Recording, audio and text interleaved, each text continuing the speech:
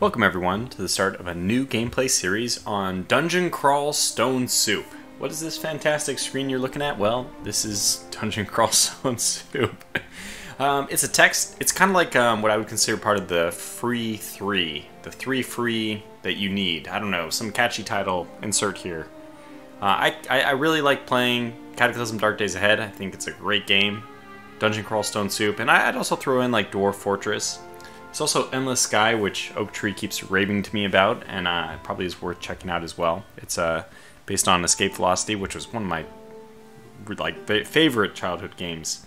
Anyway, this is there's no installation even needed for Dungeon Crawl Stone Stoup. Same with Cataclysm Dark Days Ahead. Same with Dwarf Fortress, as far as I know. So they're very portable. You just put them on a thumb drive. You can take them onto anybody's computer, add and remove without anybody knowing. Yeah, you can take them on vacation. I mean, they're very simple. And they're free. And they are, especially this one, Dungeon Crawl itself, is very roguelike. It's true whoa. I didn't want my name. I don't want this as my name. I don't even know what that is. Kind of cool, but we'll go with Tortuga Power. So let's start a new Dungeon Crawl game. Let me see if I can turn down this music just a smidge. This music, by the way, courtesy of Europa Universalis 4, so courtesy of Paradox. Thanks so much to Paradox Interactive for making their amazing music available to everyone. Say what you will about their company, so I know people have lately fallen a little bit away from them, especially the hardcore war gamers, but Paradox still has a wonderful philosophy when it comes to their soundtrack. Now, with any high fantasy type dungeon crawl, as you'd imagine, we're going to get a lot of different options for our starting species. My favorite is already the one highlighted here. It is the Gargoyle. They have the simple ones over on the left, the intermediate ones in the middle, advanced on the right. Kind of like it's almost like the difficulty. My favorite is the Gargoyle. I'm going to be playing something very simple today, just a Gargoyle Fighter. Minotaur might be... I actually think Gargoyle is a fantastic starting one. You just have to be careful about people casting this stone explosion spell on you. Minotaur is also really good. Very, very, very potent as a fighter. Probably a little bit more potent than a Gargoyle, but just the resistances and stuff the Gargoyle has makes it very good as a fighter later in the game when the Minotaur falls off a little bit. So we'll be choosing that. We'll be choosing a fighter.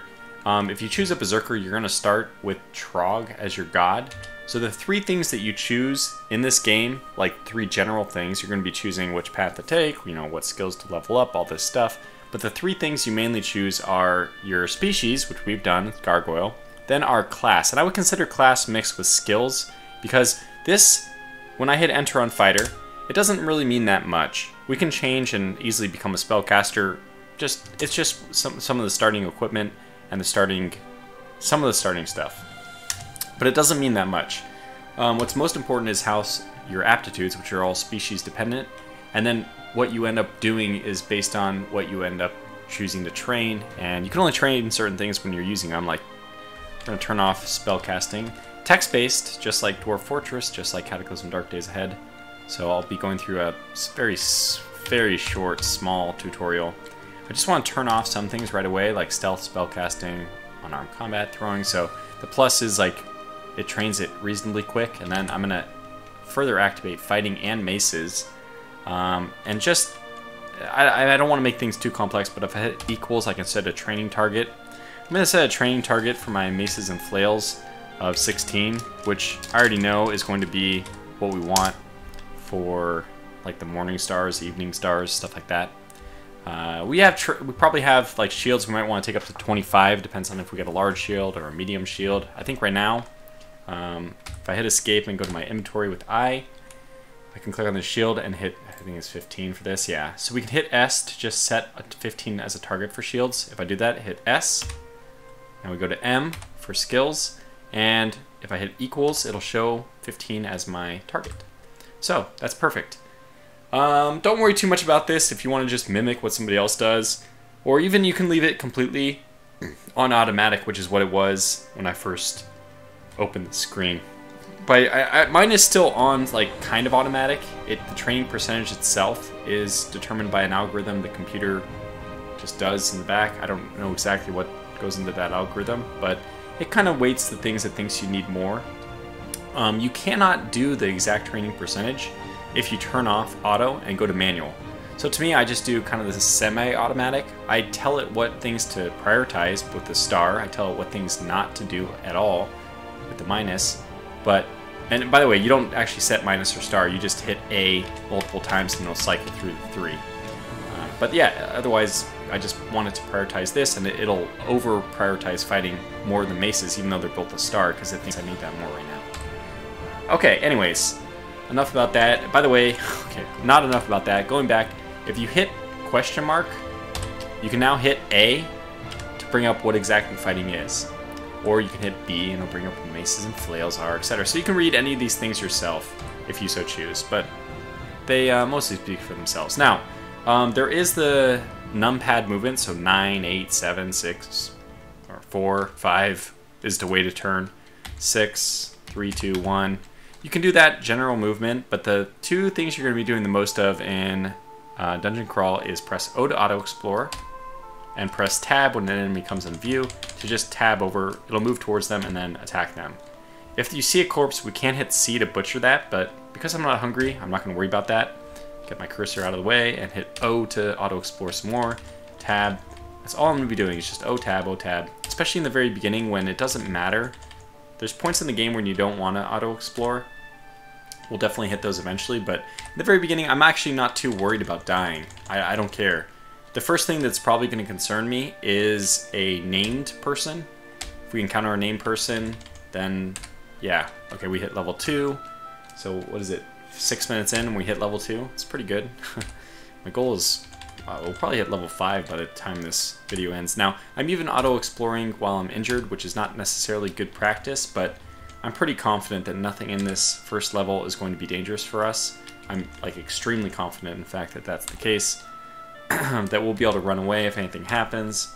Now it's stopping auto-explore anytime it finds a staircase or if it finds an item that it thinks we might want to know about.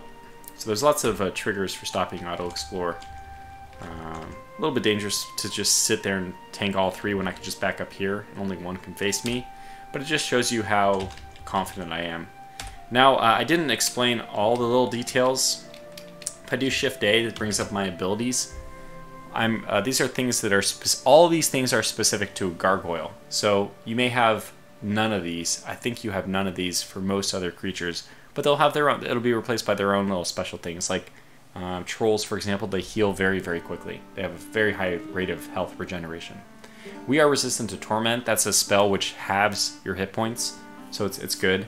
Our stone body is resilient. Makes sense. We have +2 to our AC armor class, which is just basically how easy it is for you to block or not take damage from an incoming hit.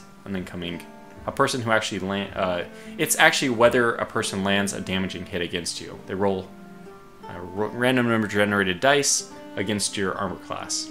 So you can just think of it, if they're rolling a 0 to 50, the chance that they'll hit me if they roll something higher than my armor class. Think of it that way. Okay. Immune to poison. This is so huge for early game. You're going to run into snakes like that. Do we already kill one? An adder? If we face adder... Oh, we encountered a ball python, which is not... I don't think those are poisonous. Wait, are they? I don't even know. But poison is just so prevalent in the game, especially the early game. And there's times late game, too, when it comes around.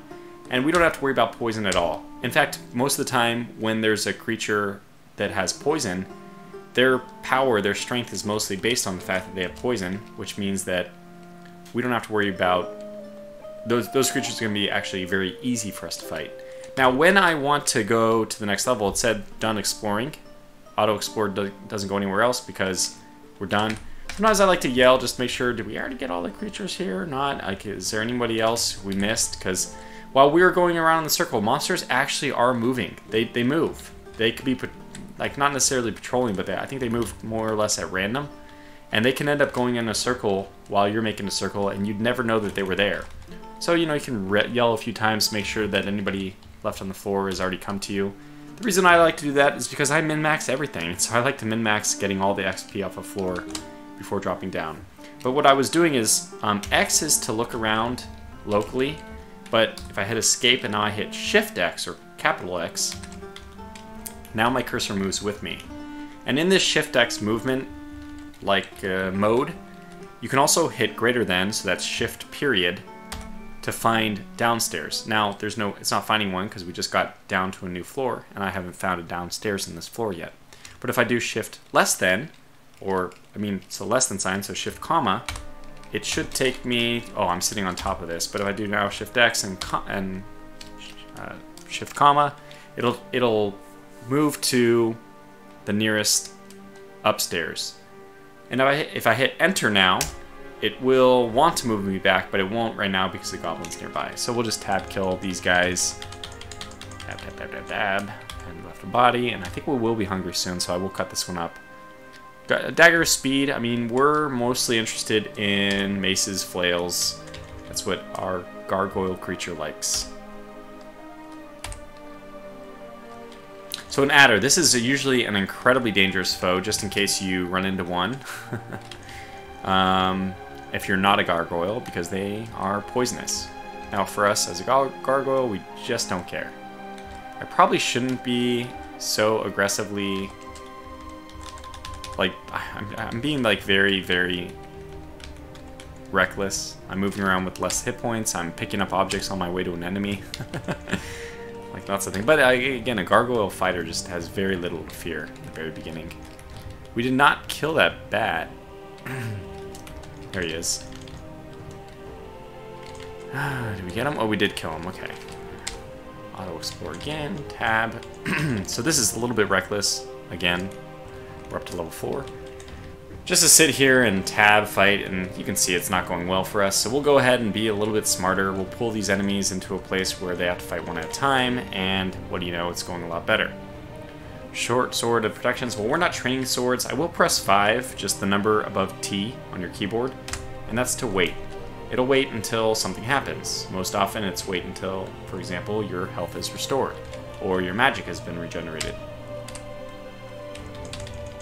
Or sometimes if neither of those, it'll just wait a specific period of time. Maybe it's like 50 time or something like that. I don't even know. So we'll continue to explore. Dungeon 2 I also find okay to explore, even a little bit wounded. I wouldn't do this for Dungeon 3. Already Dungeon 3 we have to be a little bit more careful. Or it really depends on how I feel our power spike is, but since we haven't already encountered any like really good items or something, I feel like by level 3, we'll need to start worrying about some of the enemies we can find there. And if we ran into a named unit already, so these special named creatures, mostly persons, those are always challenging. Oh, plate armor, so we'll get that, although we won't wear it quite yet. In fact, what I'd like to wear right now is chainmail. We are currently wearing scale mail, which has an armor class of 6.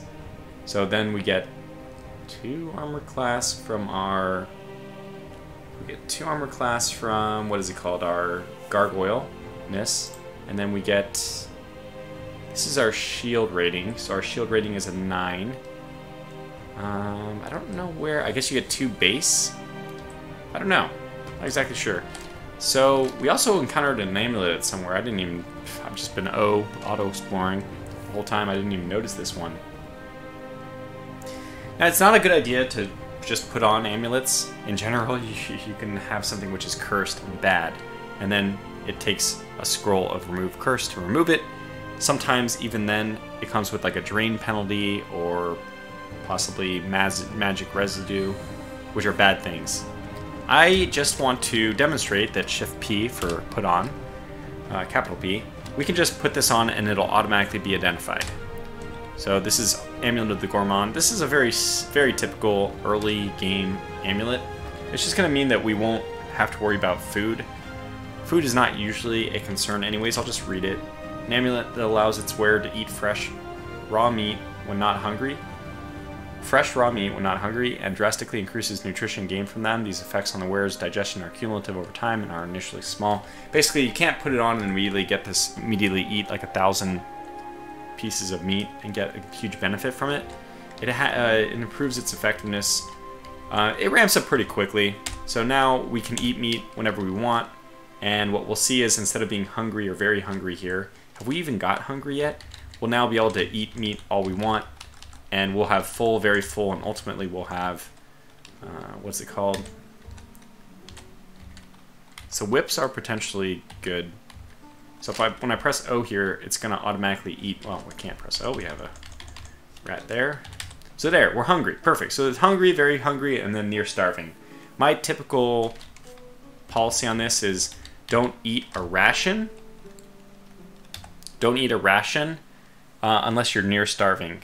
But you eat chunks of flesh. There's no penalty to eating chunks of flesh. Just the fact that they're temporary. They do disintegrate in your inventory. So usually you just survive the whole game. You can go like an entire game without eating a single ration. But as soon as you auto-explore, it will eat any of the chunks of flesh in your inventory. It will never automatically eat a ration, so you have to tell it to do that. But as soon as I press O, that's gone because we ate all those chunks of meat. Okay, we have some more people to kill. And more. Now we want to slaughter everything we see until our until we see that we're stuffed full.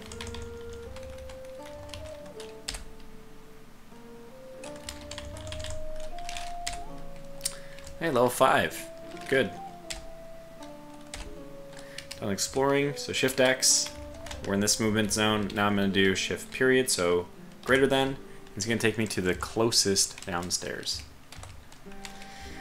Alright, well, let's look here. Diagonals are viable movement paths, so I have to take that, have to remember that. Now here we want to be a little bit more careful. We can find some named people already on Dungeon 3. I don't know if you can find them earlier than that, but I have died on Dungeon 3 many a time. And you will die. This is a true roguelike. Oh, this is the crazy guy. Yeah, crazy youth. We won't deal with him quite yet, so let me just put, let me hit E to put an exclusion on that single spot. So if I do E, it limits the entire vision range. Doesn't allow me to go in vision range of that. If I hit E on the same spot again, it just boxes off that single place. If I hit E again, it'll remove it entirely. Or you can hit Control E to remove all exclusions. So I'm just going to exclude Auto Explore from going over here so that it doesn't automatically open that and get us into a fight. It doesn't usually auto-open those anyways, but I thought I would show that mechanic anyway. But again, those adders, usually very dangerous, but for us, they're not going to be that bad at all. It's just because gargoyles are immune to poison. It's really, really helpful. And I haven't even shown, okay, speaking of, exactly what I wanted to do. Oh boy. So this is going to be a little bit of a challenging situation to get out of without dying. And don't worry, I don't mind if we die. By the way, there we are. We're very full. Engorged is the next step, the final step. So Jessica, let's look at her. We're just going to Shift X, move over with the numpad, and then we can press V. Just V as in Victor. Jessica, the apprentice sorceress. She gives pain at 77%. She slows us with 41%. She has a haste for herself and a blink for herself. She looks dangerous. Now, if she looks dangerous, that actually means she could kill us, but she probably won't. What we want to be very careful about is when the description says looks extremely dangerous. When it looks extremely dangerous, that means your chances of survival are probably around 50%. Or it could be definitely less than 80%. So be a little bit careful about those extremely dangerous ones, especially if you don't know what you're getting yourself into. Jessica, I'm actually surprised that she's that low. I mean, that only considered dangerous. I consider her very dangerous. So normally in combat, what you want to do is stair dance. So I want to go to this stair, and then you can pull enemies up. The only enemies that will join you going up the stairs, unlike in Cataclysm Dark Days Ahead, they don't just like... well, I guess it is kind of like that. Enemies will join you in Cataclysm Dark Days Ahead after a few turns, if they were close by. In this game, they only go up if they are exactly adjacent to you. And even some enemies, like brain dead ones, zombies I think, for example, they won't go up at all. But enemies which are 2 away from the stair will not join you, will not go up with you. So you can kind of take some hits or pull some people very close and leave some of the people 2 tiles away in order to break everything up, of defeat in detail. But if they're saying that we can kill Jessica, I'm going to move right towards her, and I blocked her attack. I'm just going to go ahead and start attacking her. What did she take out? She gestured wildly. She seems to speed up. Okay, so she hasted herself. Now, luckily for us, that is not a big deal because her attack is not very strong. What does she have? She is using a what? What are you using? She's using her fist. That's not that bad. Okay, so she blinked away. That is a little more scary because when she starts casting spells, that's when we could get into trouble here. I'm still going to pursue her. She did blink the wrong way. Oh, and we killed her. Now, that could have gone a lot worse. I think that was pretty good for us. Could have been a lot worse. So we're going to go ahead and rest until we're full. We're now engorged. Oh, well. I mean, we're doing well. And back to auto-exploring. So we're looking for... Whips are maces and flails in that category. We're looking for good maces, good flails. Right now, we're using just a +0 flail. Base accuracy 0, base damage 10, base attack delay 1.4. Lower is better for attack delay, higher is better for the other ones, obviously. Yeah, wanted random effects. Not that useful, but we'll leave it for now. You start with the Potion of Might as a fighter, so most of the things you have to identify, but the Potion of Might will start, obviously, automatically identified for you. Continue to auto-explore. And what do we have here? A snail-covered altar of chair. Oh, this is the slow-moving one, isn't it? So let's just kneel at this altar by pressing Shift period or greater than. We're pretending like we're going downstairs, but this is how you kneel at an altar. Yeah, that's right. So this god is a very, very, very bad choice for people who are new. I would say this is a very advanced god. Not necessarily okay, probably a hard god, but very powerful god. Only if used correctly. So they slow you down, which means you don't have a lot of escape options. You have to know you have to judge your fights really well, which means you should have really good knowledge. We are going to fight in an enclosed area here because I don't think it's a good idea to fight all those guys at once. We're dealing with, let's get all the corpses. What do we have here? We have flail and +0 leather. So those aren't that good. This is oh my, Gozag. Now, Gozag is an interesting god. I'm not going to do Gozag because I think Quill 18. Quill 18, I basically consider myself a minor Quill 18. I'm for the most part, I love all the games he plays. But he did a Gargoyle of Gozag, Gargoyle Fighter of Gozag. Now this just happens to be my favorite combination, Gargoyle Fighter. Because I always look at fighters, they're really simple, easy, but the end game abilities that the Gargoyle has, they're well suited. Like I said, the Minotaur, the Troll, which is another one people commonly say, a Troll Berserker, is a good opener. But in my opinion, those aren't as good because they are not expected to survive as well in the late game. Whereas the Gargoyle has this Torment resist and stuff like that makes it a little bit more resilient in the end game. More plate armor, we'll just avoid that. Okay, Sigmund. Sigmund is deadly. I'm pretty sure it's going to say is extremely dangerous. It does. Sigmund is very deadly. He can go invisible. The only advantage of this is that he uses a scythe, and his scythe is range of 2, which means that normally you can stair dance with him very easily. The problem is sometimes he just kills you. Okay, we're confused. So this is possibly end game for us. Now, if I wanted to try to quaff a potion, which is this game's way of saying drink it, I would be looking for a potion of curing, which would cure me of my confusion. However, I'm just going to pray that as a fighter we can tank. Oh, we feel less confused. That's good. I'm going to hope that we can get out of here before, and we definitely can, before Sigmund does anything. Okay, he hits us with a magic dart. Magic dart did 3 for us. Definitely could do a lot more. I don't think we want to fight Sigmund yet, so I'm just going to kind of tease him, and then I'm going to hit shift period. Oh, whoop, no, shift comma for less than. to go up the stairs. First thing we'll do is rest to get our hit points back, and now Shift X. And I want to look for a different staircase down, so we'll go greater than. We'll just go over this one. We'll leave him behind. Oh, he's not that far away. And he is going to wander.